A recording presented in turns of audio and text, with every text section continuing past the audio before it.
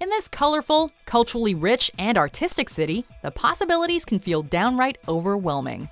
Welcome to MojoTravels, where we've picked out the absolute must-sees and created an itinerary for a perfect day in Mexico City. Are you a fan of our videos? Be sure to subscribe to MojoTravels and ring the bell to be notified about our latest videos.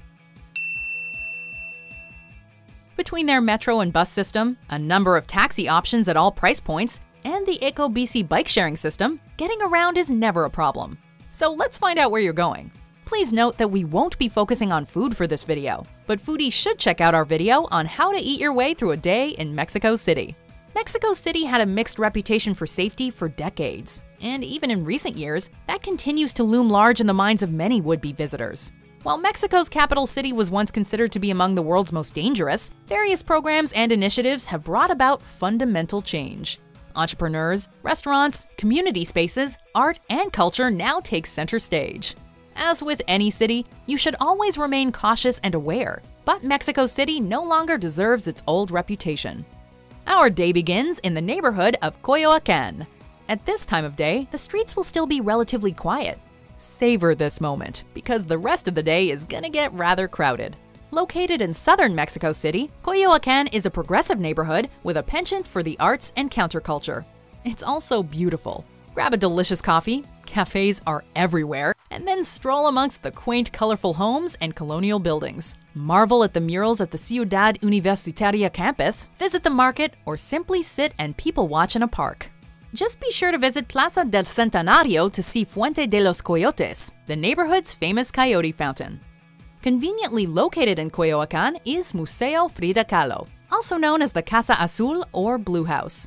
This is where the famous artist was born and raised, and where she lived with her husband, painter Diego Rivera, in the last decade and a half of her life. Eye-catching in its appearance due to the vibrant blue paint, Casa Azul has operated as a museum honoring Frida Kahlo's life and art since 1958, as instructed by the late Rivera. It's a one-of-a-kind museum that is both inspiring and intimate. Having spent the first few hours of the day in Coyoacán, we've given the nearby neighborhood of San Angel time to wake up and for its businesses to open their doors. Once a distinct rural community, this historic and art-centric neighborhood is a must-visit for anyone looking to understand the area's roots. Walk the cobblestone streets past the pastel-covered houses, visit historic buildings, and lose yourself in the magic of it all. On Saturday, there's even an outdoor art market, but really, the entire neighborhood is a work of art. We end off our morning by heading north roughly 20 minutes by cab to Bosque de Chapultepec, one of the city's most beautiful and largest parks. This forest, which covers 647 hectares of land, is an oasis in the busy city. But it's more than just greenery and walking paths.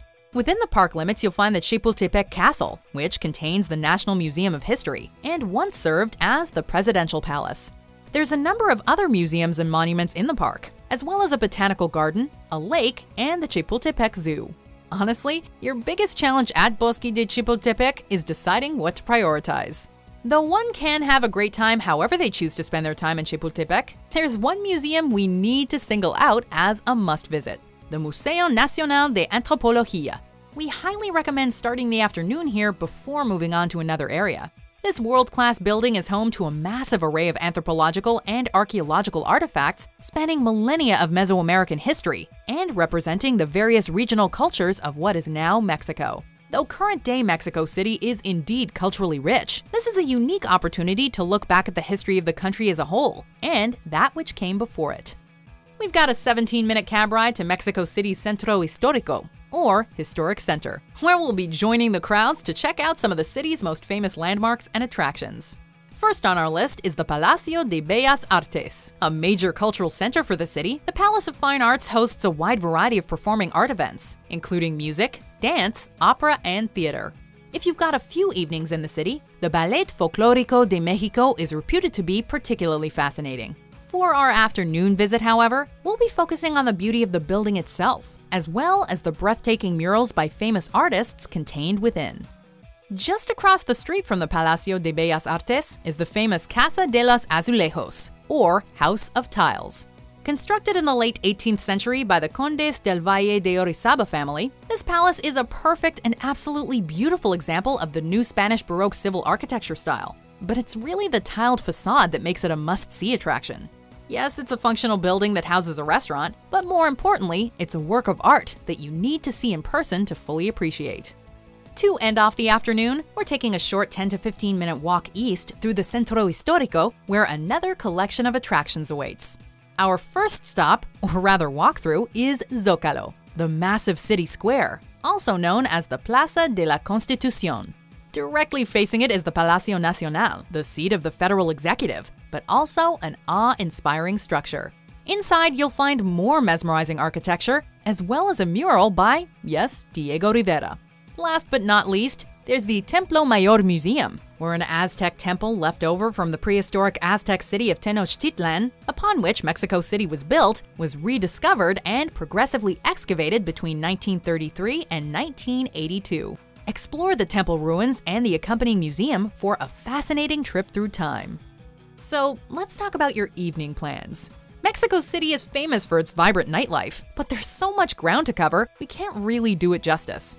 Instead, we'll simply suggest two neighborhoods, La Condesa and Zona Rosa, as the best choices for travelers looking to cut loose.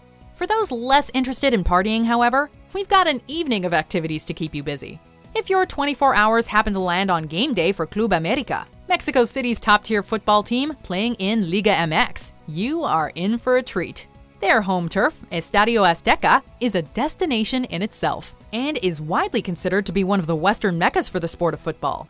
Club America is the country's most successful team, and they always put on a good show. Even if you're not particularly interested in the sport, it's worth checking out a match for the experience and atmosphere alone. Who knows, you might just become a convert. No trip to Mexico City is complete without a trip up to the Torre Latinoamericana, and there's no better time to check out the city than when it's lit up at night. One of the city's most recognizable and cherished landmarks, this skyscraper is the second tallest in the city, offering undeniably the best view in all of Mexico City from its observation deck on the 44th floor. Located in the Centro Histórico, you will not have trouble finding it. There's even a restaurant and bar in the tower, so you can grab a drink while marveling at the skyline. Last but certainly not least is the famous Plaza Garibaldi. Because really, how can you visit Mexico City without seeing some authentic live music?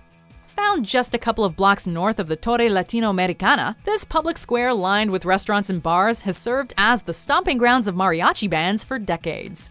Grab a drink or just take a seat on a park bench and buy yourself a song. Then let the music wash over you and let it all sink in. Of course, 24 hours is barely enough time to even scratch the surface of what Mexico City has to offer, but there's always next time. Do you agree with our picks? Check out these other great clips from MojoTravels, and be sure to subscribe and ring the bell to be notified about our latest videos.